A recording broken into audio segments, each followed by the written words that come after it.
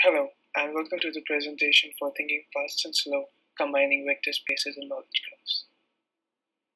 First, let me introduce myself. My name is Sudip Mittal, and I'm a PhD candidate in computer science and part of the Accelerated Cognitive Cybersecurity Lab at UMPC.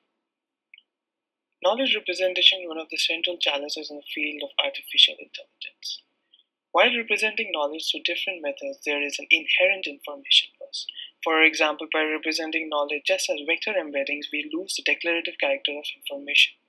While knowledge graphs are adept at asserting declarative information, they miss important contextual information around the entity or are restricted by the expressibility of the baseline ontology schema that is used to represent the knowledge.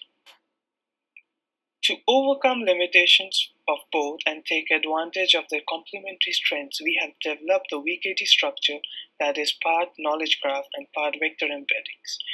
Together, they can be used to develop powerful inference methods.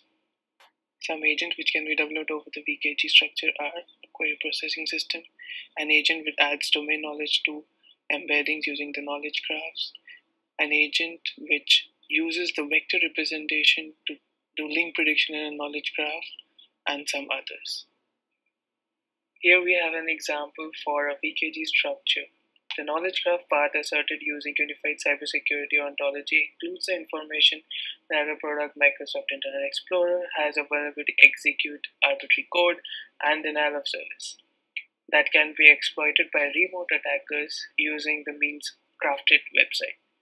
The knowledge graph entities are linked to their vector embeddings using the relation has vector. Here is a query processing agent built on the VKG structure.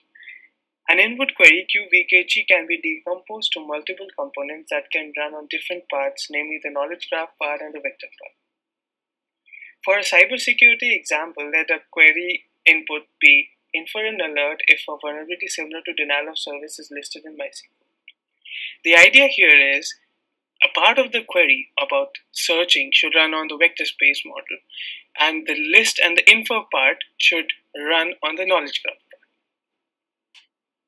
Thank you for listening to this presentation. You can reach me at my email ID listed here. Have a good day.